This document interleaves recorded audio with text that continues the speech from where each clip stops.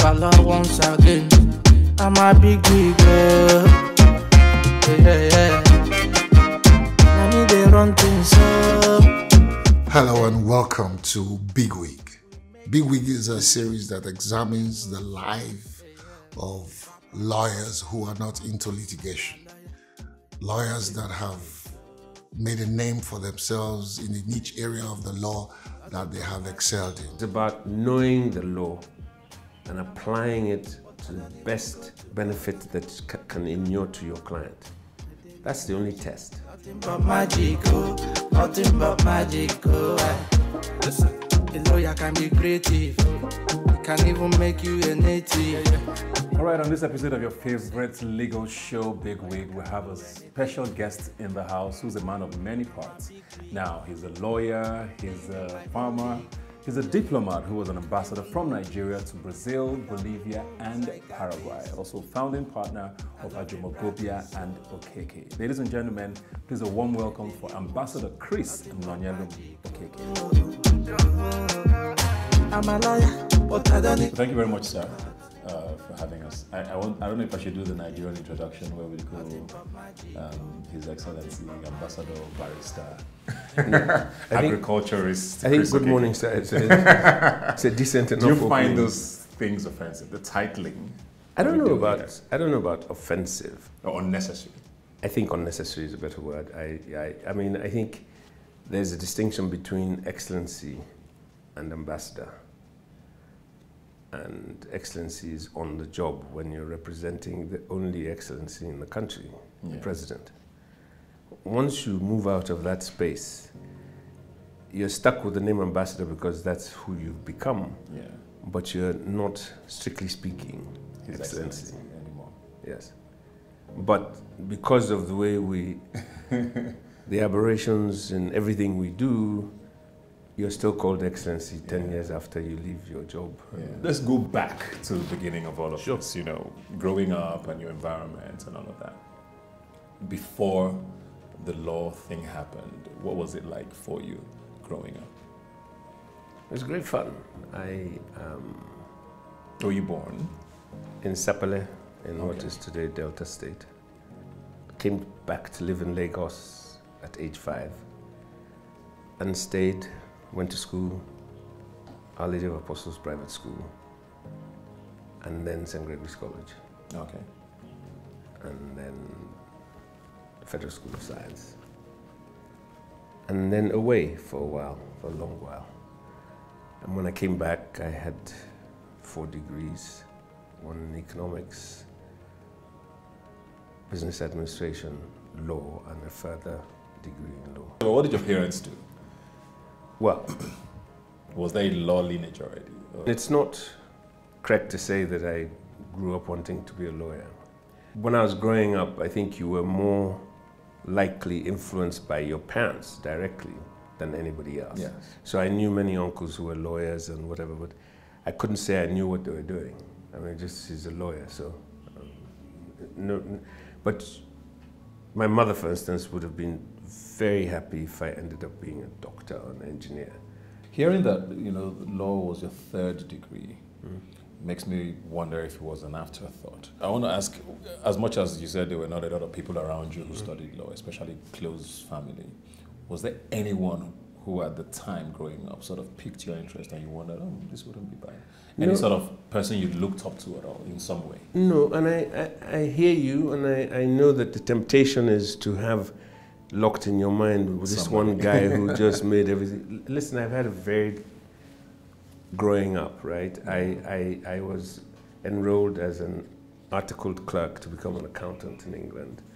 I joined the Institute of Chartered Surveyors, and I was an intern at Knight Frank and Rutley in Hanover Square in London. All these were towards attempting to find who I was, where I wanted to be. I always, in the back of my mind, dreamt of being a lawyer, a particular kind of lawyer, which is why I read economics and business. And then, so while you were doing those, you knew you were going to do law? By the point at which I was doing that, I knew I was going to do that. Before I went back to do A-levels in literature, history, and government in England. I know you said there was no person per se who was sort of a model, but was there a moment that happened that made you realize, okay, yeah, I think the law is, because you said even while doing economics and all of that, you knew you were going to end up doing law. Was there a moment? I had this fascination about law and business. So, I mean, there's many things that you try. As I said to you, I tried to become a chartered accountant. I tried to become a chartered surveyor, because those were options available and you looked at everything. If I said that at 18, 19, 20, I knew what I wanted to be, is a myth. I mean, I wanted to be many things. But you end up, as you mature, with a choice and a track. Yeah. What was the law school experience when you came back? Because you now studied abroad in different schools, had the experience of sort of what education is outside of here. Because even for people who study here, I always say the law school experience is always different, good or bad, for whatever reason. What was it like for you? Well, I think, first of all, I'd come from a system that has a bar exam at the end of your university education. In the 3 months directly after your degree, you prepped for bar exams in your state, Louisiana, New York, whatever. And the day after that, you were rolling. I came back to discover that you had to go back to school effectively, and I'm not sure if it could not do with a revision. Yeah. It isn't to get another academic laurel. It's to get a practicing certificate. Yes. So the person that you engage with on the other side wants to feel that he can be safe in your hands. Now, if you've never heard of civil procedure and evidence and criminal procedure, but you're a star, you got an A in insurance law and shipping law, I'm wondering if the guy can trust his business with you. Yeah. Okay, well, so you're done with law school. Yes. Here. Was the dream, okay, like you said, of course, you said business was always going to be, yes, but business and law was what the attraction was. So you were never going to do litigation. You always knew that? I knew you were going there, but that's a fallacy. Because anybody who comes here to do law is clear on the first day that it's a fused profession. Yeah. So the question of I was never going to do didn't arise. Your certificate, your permit from the Supreme Court says a barrister and solicitor of the Supreme Court of Nigeria. Your responsibility is to be those things to whoever is asking. If before you have entered one person's office, you know you don't want to do litigation, that's based on myth.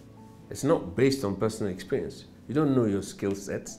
You don't know what's required of you. How do you know? And by the way, just because you don't do litigation doesn't mean you can be a successful office lawyer. It's not like this or that. So you go in and you do everything that you're allowed to do, and then gravitate, for whatever reason, towards your choice or your strengths. Yeah. Okay. So it's not, I knew what I wanted because, as I said, my education in the US meant that I was exposed to that environment and the way that law worked with business. So I dreamt of that. But it doesn't mean that litigation was excluded, because I did litigate in this country until 1996.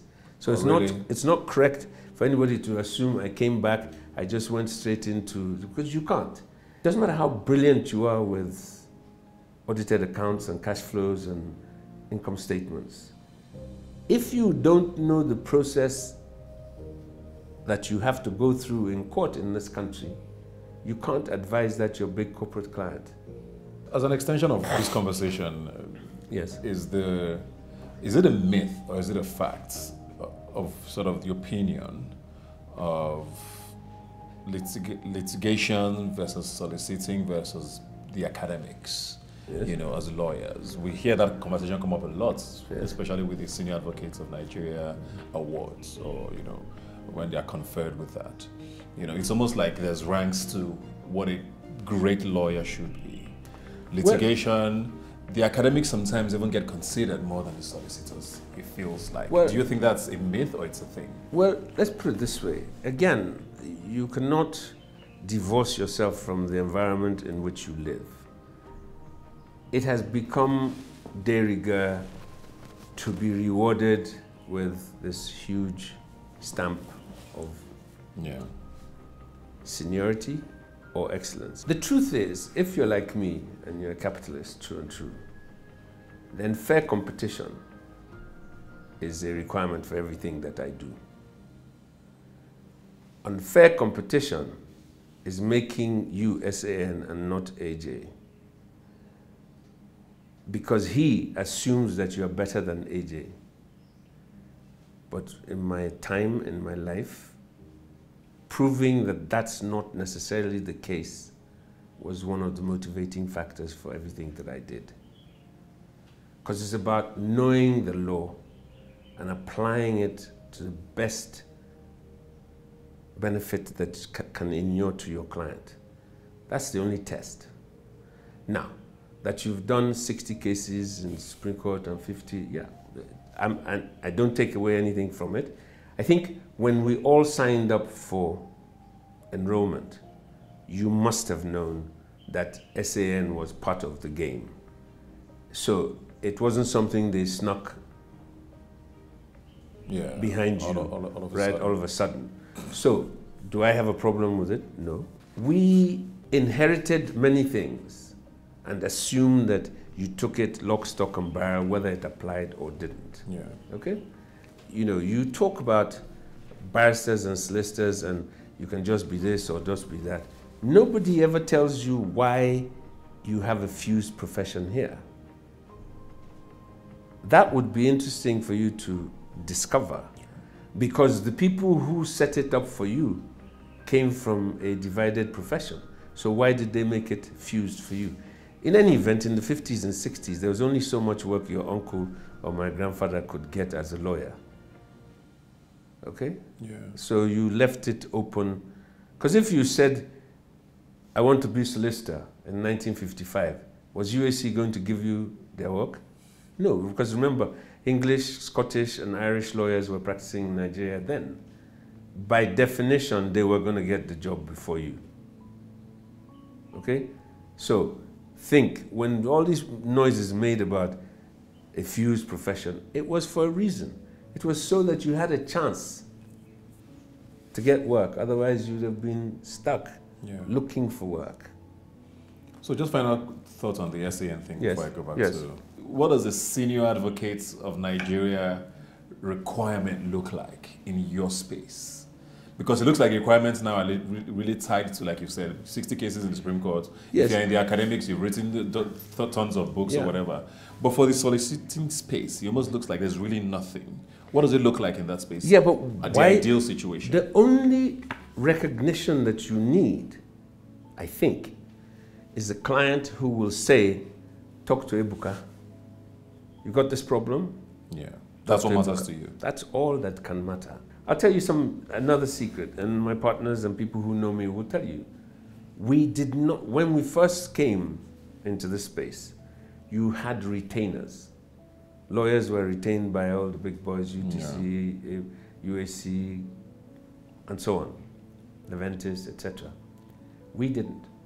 On the basis that if we served you well, you would come back. And that's the only retainer that we had for years when we started.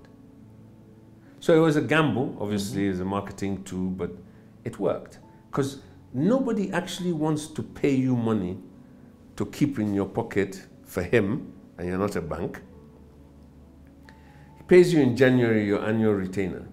He has no problem till July, by which time you've squandered his money. and you're not really keen to do anything for him. So what does he do then? Okay, sure. So yeah. Makes sense. And it's not about any one item, it's a philosophical thing. It's how your mind works. If it's business, then you know you owe it to Ebuka to serve him to his satisfaction. Yeah, fair enough. How did you and Ajumogobia meet? Where did this meeting happen and how did this firm come about? Interesting, I'd come back, finished law school. I was exempt from youth corps because My first degree was before the cutoff date on the 31st of May 1975. And worked with first Professor Uche and Associates in Western House, and then with Thomas and Co, still in Western House.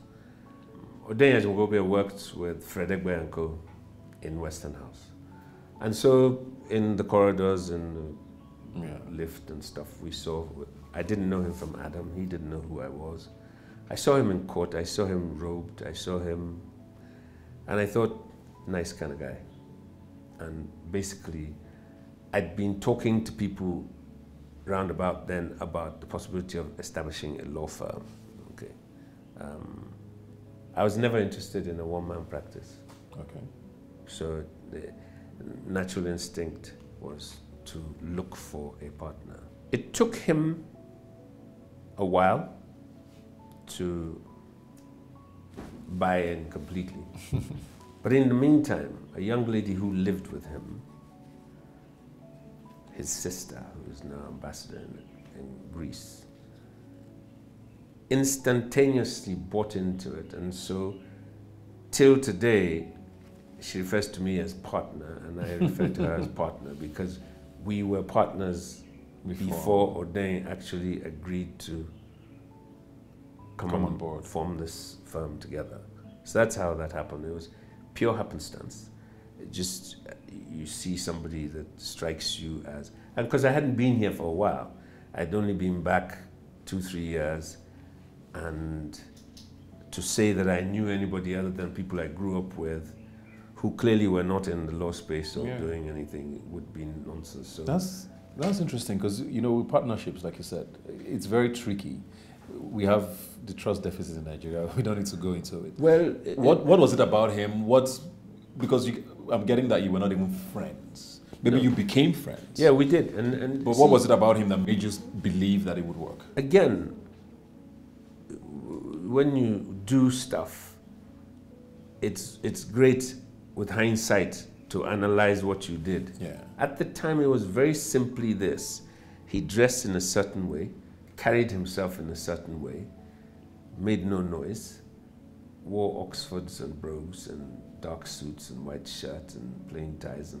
And if that was what, in my mind, was the image of the ideal, then this was the guy. Yeah. And that's all it was. As you say, we then, because during the intervening months between striking up the conversation and, I mean, we'd met socially and said hello and this and met at one party or the other, but no, there was no intimacy, nothing. But during the negotiating stage, you became a little more intense, got to know each other a little more, which is why it took him as long as it did. I believe that his sister's reaction was based on female intuition rather than anything else, that, he's probably not going to cheat you. Yeah. And that was enough for her. But yes, with time, we became ever more closer,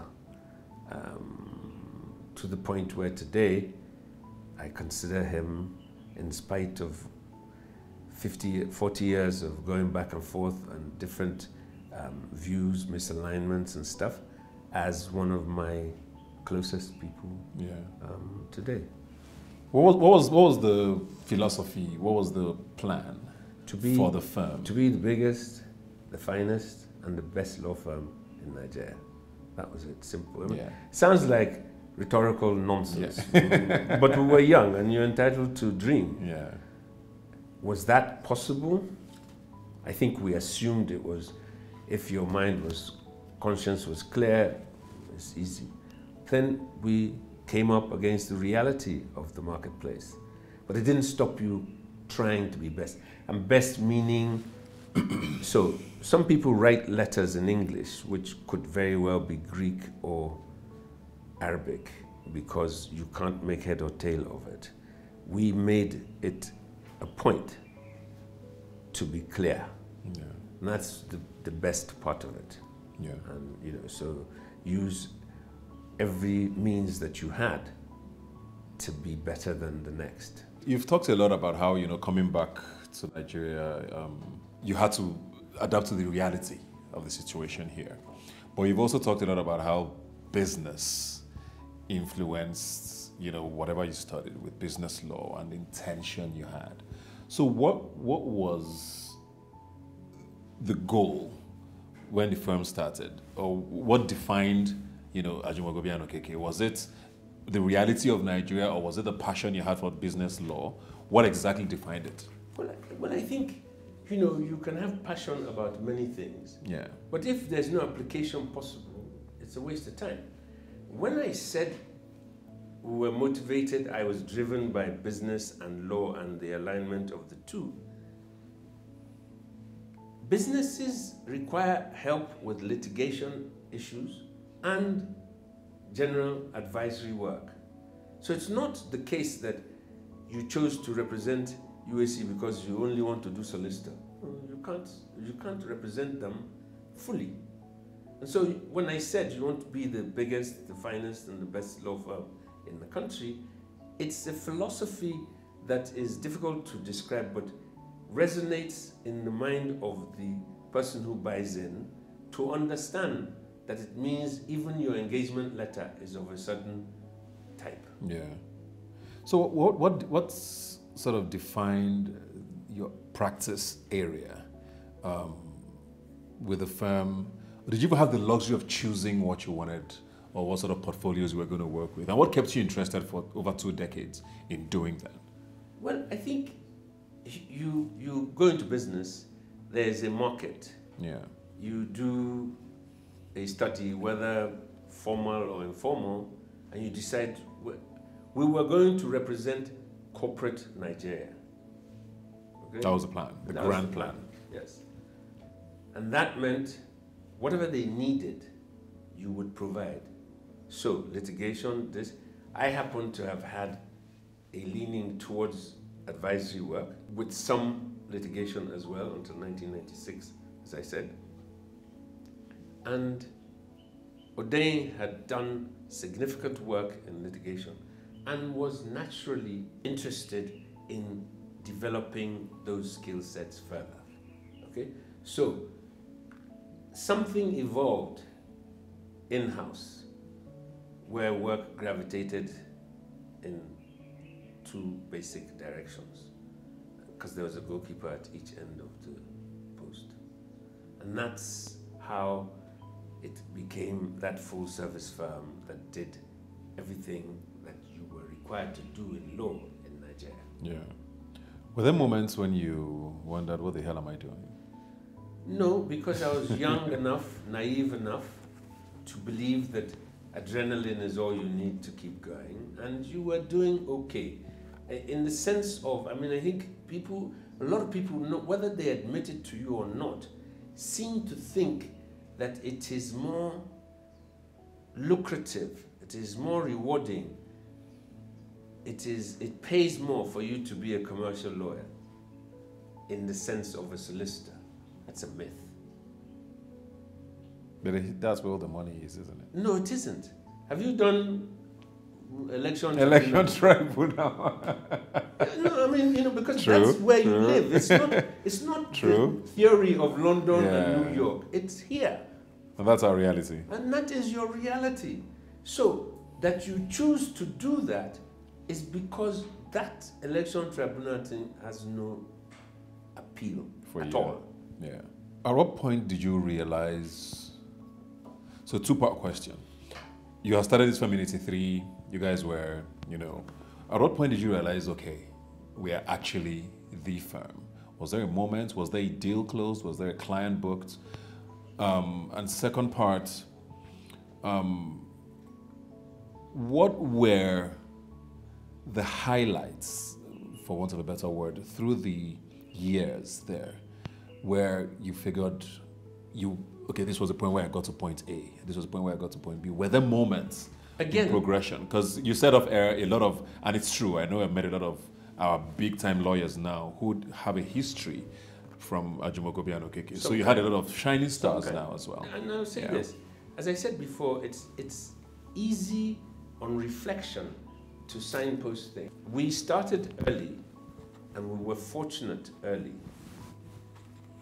One of the most celebrated And most of the things we did at Ajumogobia Okeke, which are not announced or publicized. Yeah, okay. Nigeria was in a state where, with the military government, extemporaneous statements by the executive were deemed to be law. Okay? Now, how do you tell a military general who's in charge of your country with his cohorts in the Supreme Military Council that actually that thing is very nice and important, but it does not condescend to law? So, you see where the excitement comes from is the, how dare you? But we dared. Chairman of a company, board meeting, storms out of the meeting with his friends on the board. The meeting continues, and they remove him as chairman, appoint an interim chairman, and continue the meeting. He comes back to Nigeria, a meeting is held outside, as they did then, and says that the military government said that you cannot do this and you cannot do that if you are working in Nigeria. Okay. So I said, with respect, company law does not know chairman. It knows director. The law of meetings knows chairman. And chairman is to help manage meetings. So it isn't a life appointment, and it does not signify ownership. It does nothing other than empower you to coordinate affairs sensibly on a day. Now, this person was my partner's uncle and had worked with my father. So if you were a true-born Nigerian child, surely you didn't go against your uncle so-and-so in public, but we did. And 7 months later, the court decided that actually there's a point, you have a point. The meeting was quorate when it started. It continued to be so even after you stormed out. Okay? But I've said it in 2 lines. It took 7 months to make it clear because he then muddied it up. This is the first Solicitor General of the Federation, Under Secretary General of the United Nations, biggest commercial lawyer in Nigeria, blah, blah, blah, blah, blah. And how dare you pull stunts like that? Anyway, fast forward several years later, because he remained Uncle Ebuka, he had lunch with Ode and I, and he said that he very much enjoyed lunch, and he wanted to leave us with something. And he said that I would have done exactly what you did all those years ago. So congratulations. So, you know, as like you talked about awards and things, that's the kind of stuff. That's what I meant by it is that endorsement that is your reward. It's more gratifying. Yes. Yeah. So it wasn't because I didn't like him, he was a horrible uncle. It's about law. And so that defined the practice. So all the white boys who were leaving, who were having problems here with their Nigerian partners for whatever reason, understood that regardless of who the Nigerian was, these mechanics only do engines. They don't do emotion, don't do uncle, don't do... And so without ourselves marketing as such, that became, as far as people were concerned, and that was, if you were to be honest, that was where the bread and butter and the real coins were in practice, in commercial practice. It's those companies that were here, whether they were 100% Nigerian, whether they were foreign, partially foreign owned or combination. Around what year was this? 84, 85, 86. It started soon. Not too long after. Not too long, which is why it was able to stamp us early. Yeah. And then you started flying. And then there were other things. There was the first cross-border transaction on the New York Stock Exchange with a Nigerian company, etc., which we did with Mobile and Credit Suisse First Boston at the time. Yeah, so there's many, and there are many small events that meant that it kept us pumped up, is what it was. Okay, so I hear, all of this, and it's very impressive. A lot of us know the history of the firm and all of that. Do you think those things are still possible today? A lot of young lawyers look at all of these firms and the names, and we see how young you guys were when you started these firms. Sometimes late 20s, early 30s, at most mid-30s, but it was pretty young. Today, it's different times. A lot of young lawyers, complain about remuneration at law firms and all of that. I always wonder if they could start their own thing. How easy is it today? How different do you think it would be? Well, if you graduated today? You can say that times are different, but when we started, times were different. Nigeria had gone through indigenization in 72 and later on 78 or whatever, right? There had been a boom, there was a bust. At the point where we came in, Nigeria was not booming. It coincided with a time when people were leaving because of the uncertainty in the foreign exchange regulations in Nigeria. Companies were, working here for 5 years, had not been able to remit dividends or royalties or fees. So sounds like 2022. Yeah. So exactly my point. So that it's not the day in the cycle. The cycle is a continuum, right? So today is a set of realities. They're different, but they're exactly the same as I had to contend with in 1983. In 1983, the law, as you know it, was dominated by big guys. So big that they were singular big guys. I mean, their firms or appendages were nothing other than appendages, right? So it wasn't just coming in with new ideas. It was fighting that establishment, however quietly. So if you come up against Chief Rotimi Williams as a new Whig, I mean, if you don't shit yourself, there's other things that happen to you because you're in the presence of the end. Legal royalty. Exactly. So, yes, times are tough, but that's what they say when the going gets tough, tough get going. So, I have no apologies to make. The young man who thinks that it is my sworn duty to give him enough money to do everything he wants to do has got it mistaken.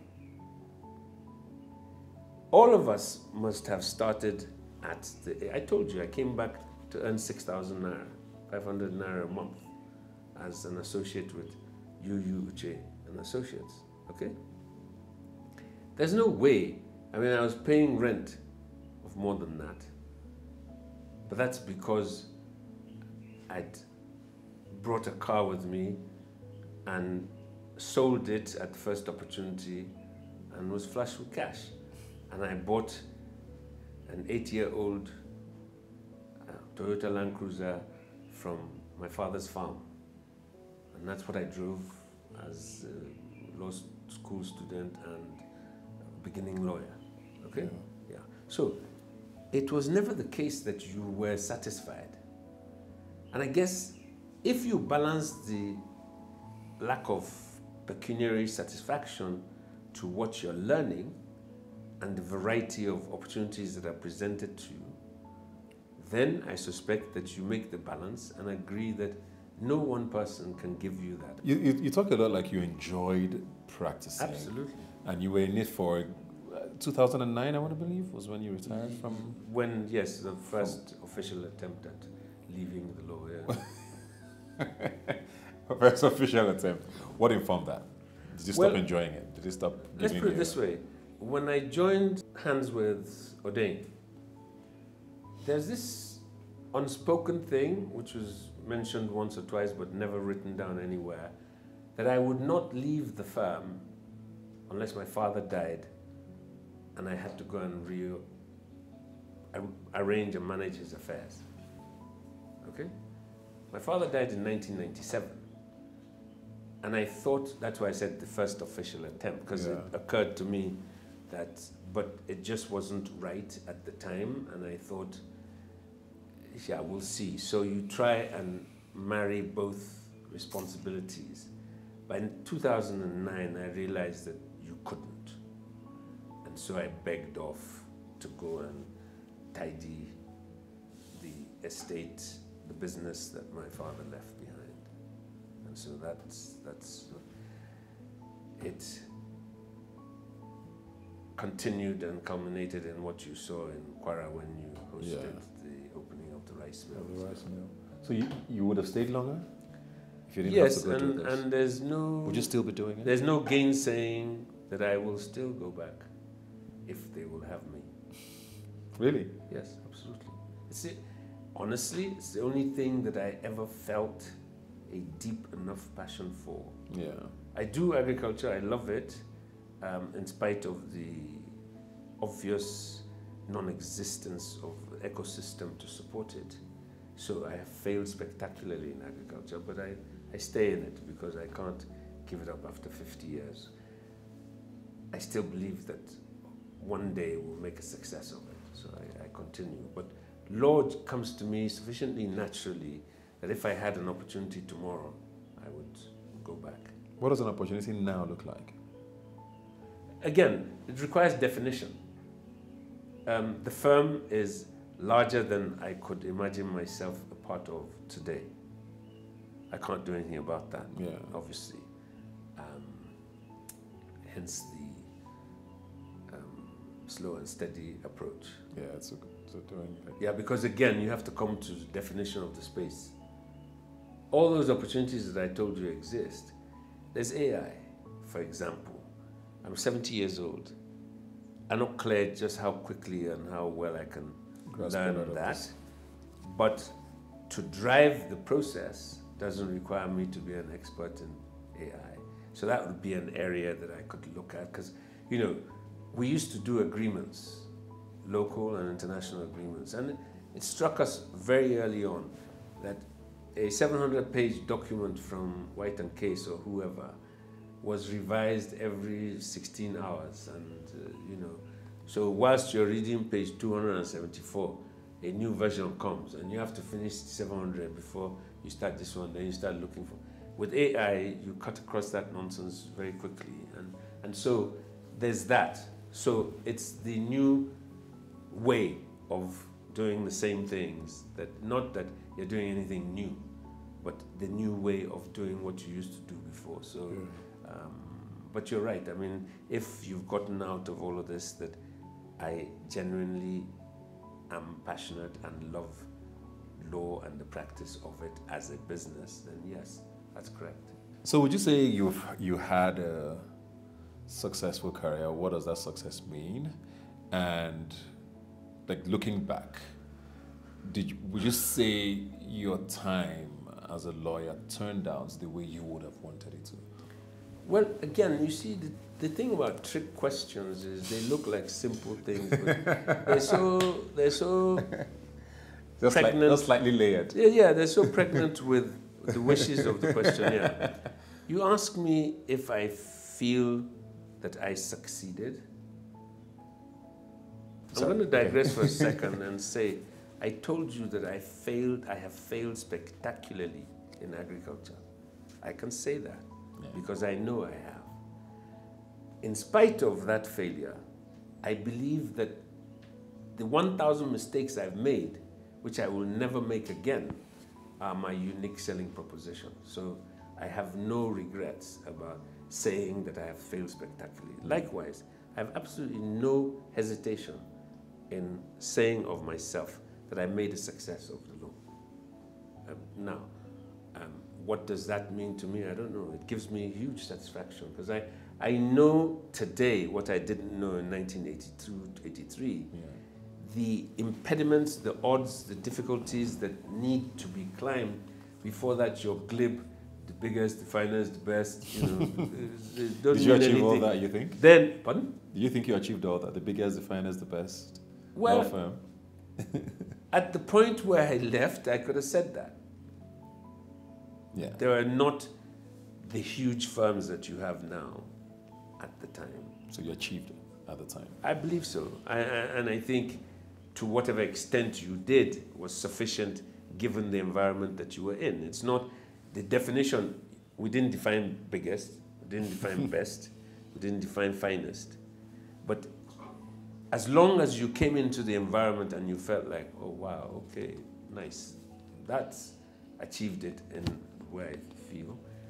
If the bank balances reflect a certain ability to manage costs over time, you've succeeded. So yeah, I have absolutely no hesitation in considering my adventure as having been successful. Yeah. We're going to pivot to your other life outside of the law, but before that, do you still do any kind of legal work now? No, what you mean, like moonlighting and stuff, and pretending that I'm a lawyer? No, I told you I believed in partnership and the firm structure. If I can't work in that, then I'm trying to do what I opposed when I first came back, which is the one-man band type. Yeah. I mean, it could be consulting on the side. It doesn't hold any real appeal. For you? No. So you said a few times here that, you know, the law is a business. And a lot of people may not necessarily understand what that means. But there's also a school of thought that the system almost inhibits you from actually treating it as a business. And I'm saying this as a layman. You visit places like America. I think one of the first things that hits you when you get out of the airport is a billboard of a lawyer advertising something or on immigration law or something. There it's really commercial. We are almost the opposites. Even putting a signage at your door is almost sometimes frowned upon. These are two extremes. Is there a middle ground where people start understanding why the law is really a business? Well, again, both examples you used do not in any way detract from the concept of law as a business. Now, let me try and explain what I mean by a business. If Bassel was running a hamburger shop, he would have to pay rent, pay NEPA, pay water, pay telephone, pay his workers. If Chris Okeke opens a law firm, he has to pay NEPA, water, rent, salaries.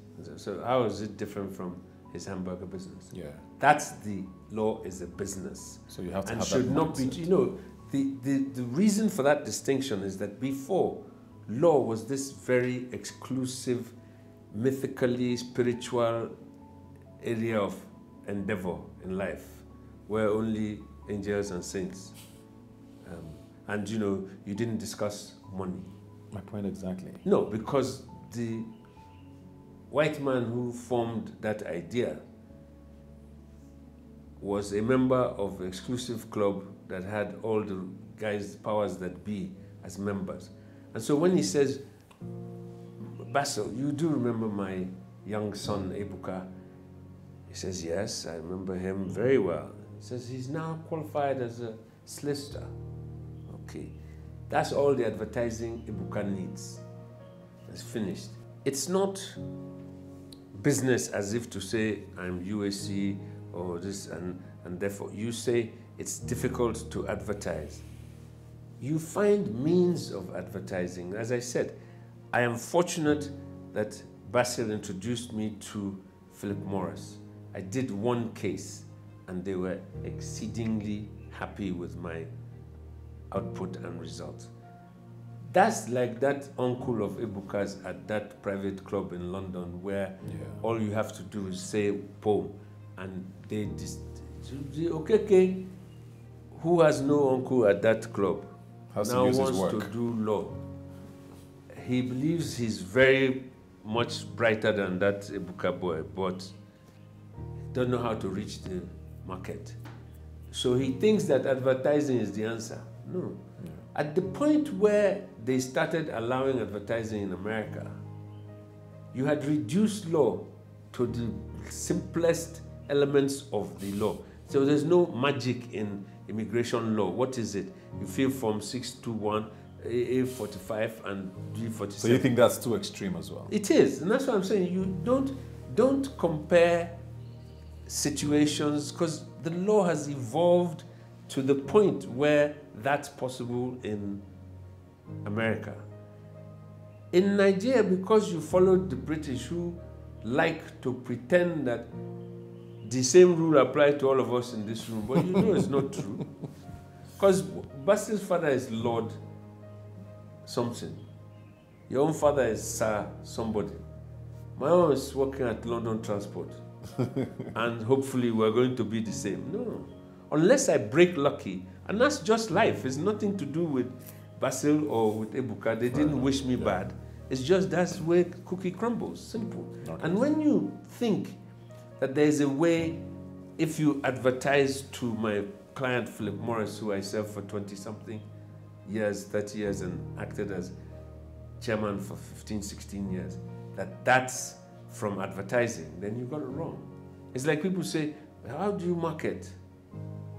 When I told you about drinking till 2 a.m., nobody thought it was marketing, but that's all it was. That's basically what you were doing. You're showing the guy your capacity. Yeah. On the one hand, he likes drink, you like drink. Okay, so we can There's some be signage friends, already. whether you get work or not. Then he tries you with work on a day after a heavy night, and at 7:30 you're behind your desk. He thinks, not bad, it's a correct guy, okay?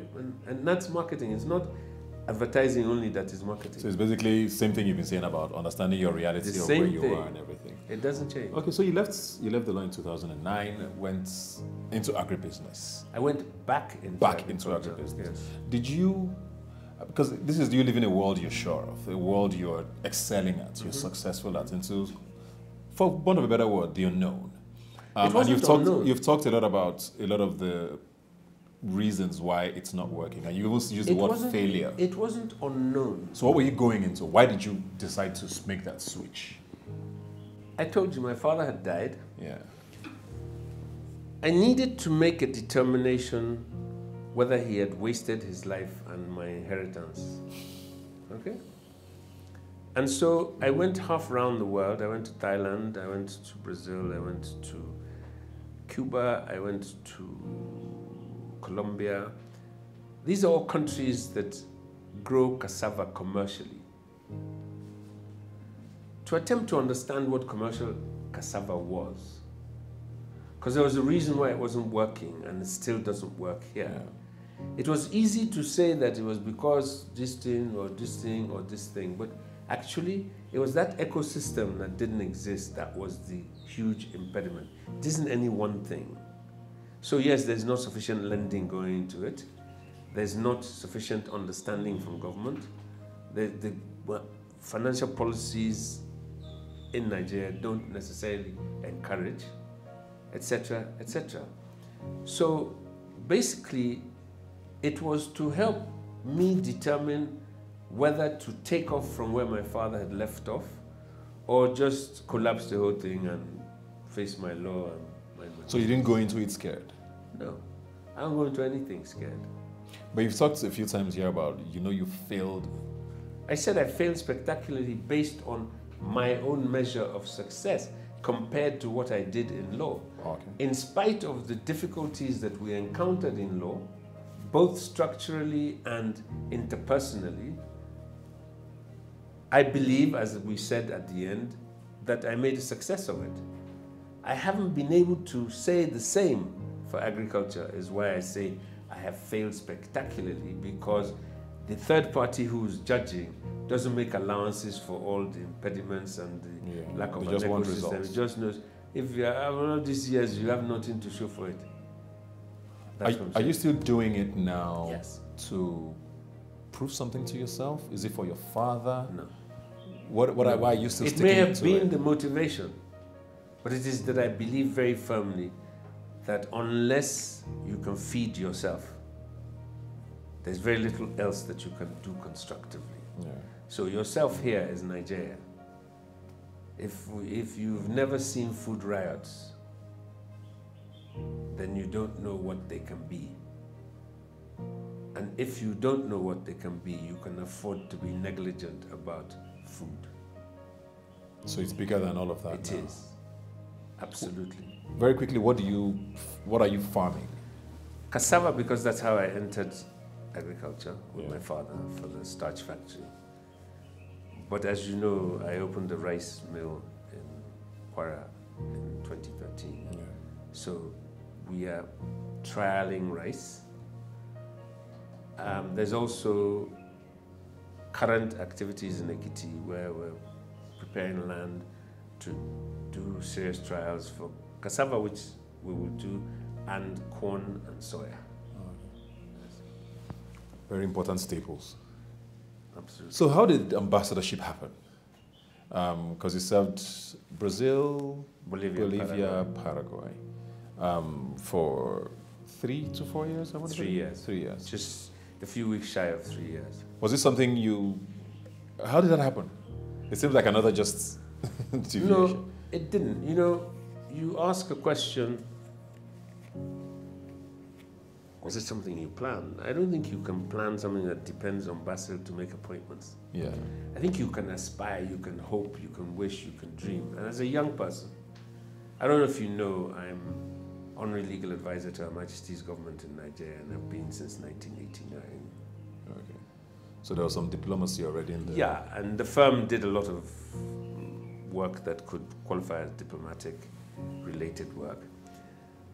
And as a kid, as a younger person, it was not unusual to hear me say, I would like to be Nigeria's High Commissioner to the Court of St. James. Okay. And that's where it was left. It was, I made no effort to be anybody's High Commissioner or Ambassador. Okay. At the point where this offer was made, you may or may not be aware, I was in court with federal government agencies and a company in Nigeria, right? So, strictly speaking, nobody would have made that offer. Somebody somewhere, and I'm sure that if we dug deeply enough and had more time, we could come to where it could have emanated from. But it's fair to say that it just came. It's hard to believe, because I'm not APC, I'm not PDP, so that would be a requirement normally, but yeah, it happened. I welcomed it, I embraced it with both arms, I enjoyed it. So it was an enjoyable experience? Absolutely. In terms of the diplomatic work, it was not different from what we'd done for 30 odd years in Nigeria. Did your legal background prepare you for diplomacy? Well, in any way? I think, you know, it's useful to define areas. Diplomacy is an art form. Your life experiences are what bring you to being able to perform within that space. A lot of people believe that if you don't work for a foreign ministry or you don't go to diplomatic academy, you can't be an ambassador. But I mean, what is an ambassador at the end of the day? And that's the definition. It's a person who you can send off to represent you somewhere. And because of the way it is structured, and missions are structured, you have a defense advisor. So nobody expects me to be 100% on top of defense issues. The difference between an exocet missile and this missile. So you have a defense advisor. And then you have an economic advisor. And yours is like the barrister who brings together the work of the evidence clerk and the civil procedure and criminal procedure and the this and this, and then he presents it to the Supreme Court or whichever court.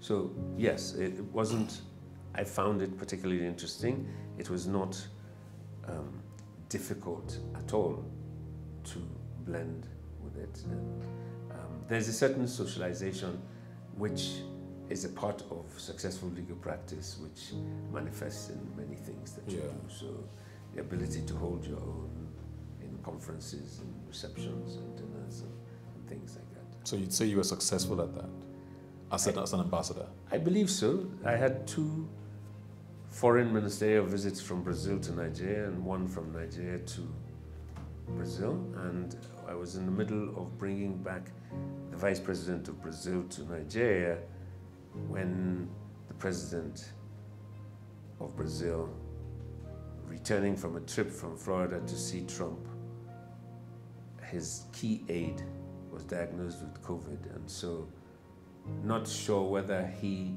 was infected or not, and if he was, the Vice President could not be out of the country at the time. So on the Friday before the Sunday he was supposed to arrive in Nigeria, the visit was called off.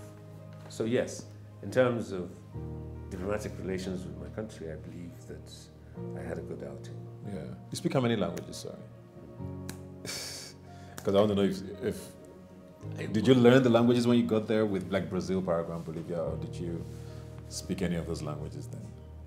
Well, Paraguay and Bolivia speak Spanish. Brazil speaks Portuguese. Portuguese. I was based in Brazil. That was the main assignment. I covered Paraguay and Bolivia. Now, because of travel and other restrictions, the bulk of my time was spent in Brazil. And yes, I speak Portuguese now as a consequence of being there. But yeah, so it's never too late to learn a language. No, it isn't, if you're interested. Fair enough.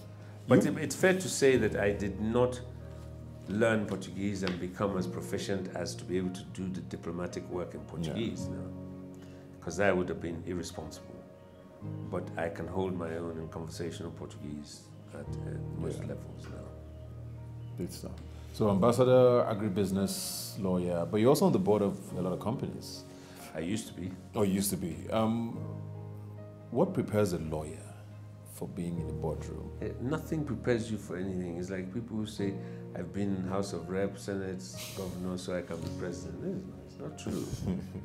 It's not true. It isn't the law that they bring you to the board for, because they have legal advisor external, they have in-house legal advisor. So they're not looking for your law. Yeah. They're looking for a perspective which has evolved over time based on your interaction with society, commerce, etc. So that the way you look at things today is different from that cold-eyed technician whose law black and white, no gray, no nothing. You are able to look at a set of accounts of a company. As much as you hate mathematics, you've trained yourself to read balance sheets, spreadsheets, everything, and you contribute based on your knowledge. So if they do oil and gas, you're not expected to be a geophysicist as well as an oil expert or anything. It's just bring something to the board. That's correct way of doing stuff. Yeah. When you look back in your career from Western House to 2009, your legal career, anything you would do differently? No, again. Or tweak? Again, if you believe, you believe. Okay? There's no, you don't believe today and not believe tomorrow. Today, I have the benefit of 40 years of mistakes. Would I repeat them if I did it again? Clearly not, unless I was an idiot. So yes, to that extent, as the word you used was tweak, yes, I would make fewer assumptions. I would be like Ronald Reagan. I believe, but I verify. Okay. So, you know, I mean, before I told you, describing Ode, he wore dark suits, white shirt, tie, And you just went with it. And yeah, it struck. It could have gone wrong. It struck a chord, or it could have. Yes. It struck a chord, and you built on that chord. Today, you would do a little more than just the chord. Yeah. You guys are still very good friends? Absolutely. Oh, yeah. You actually said so. I think I know where you stand on this, but just for anybody who happens to see just this clip, yes. I'm about to ask now, as a piece of advice to young lawyers or new wigs, because there really is a perception out there that there is pressure to do litigation, to be a successful lawyer, or to get to the pinnacle, which is the titles we've talked about. What do you tell a young lawyer today who believes, I really don't want to do litigation? First of all, to give anybody advice, I mean, you don't just walk off the street and tell him what to do or not to do.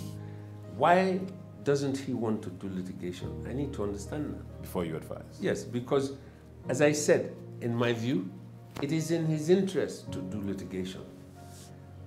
Whether to stay in it or continue is then a judgment that he makes after the fact, not before.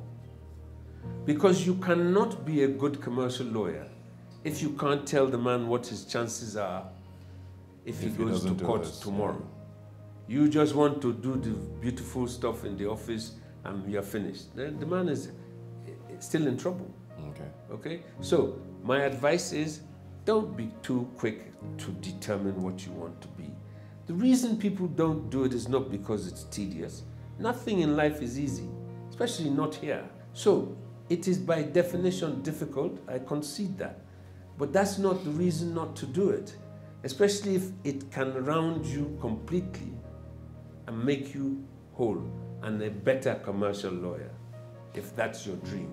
All right, away from all of this, I've been watching you since we've been here. Not that I'm a professional and I can diagnose anything, but you seem mentally healthy, you seem fit.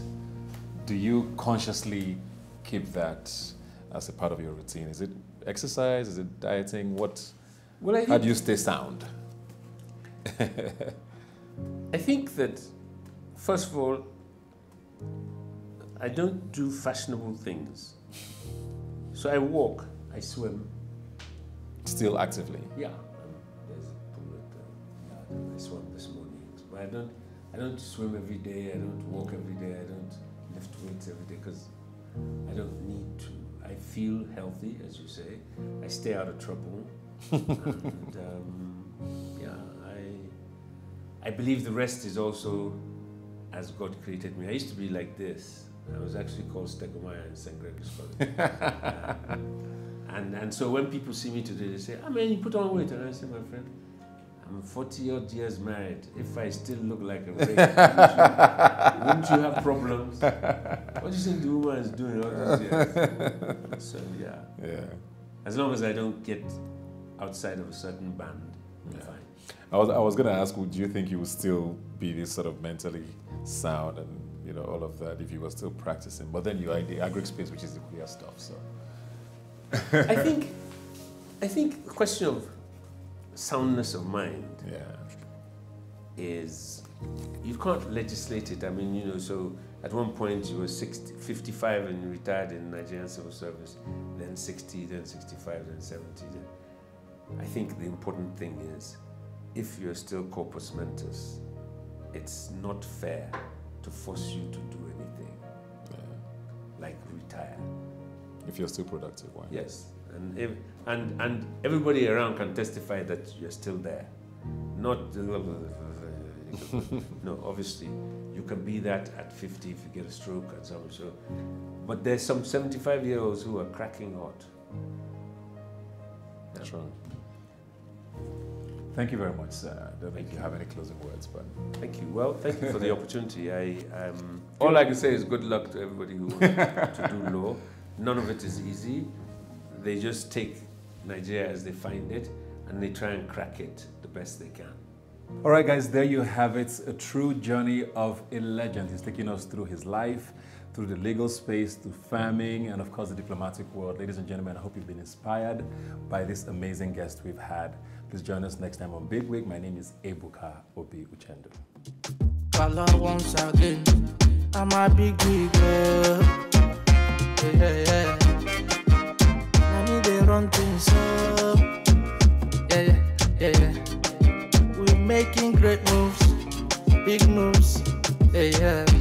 I'm a lawyer, I love the practice, so my daily moves, nothing but magic, oh. I'm a lawyer, but I don't even go to court.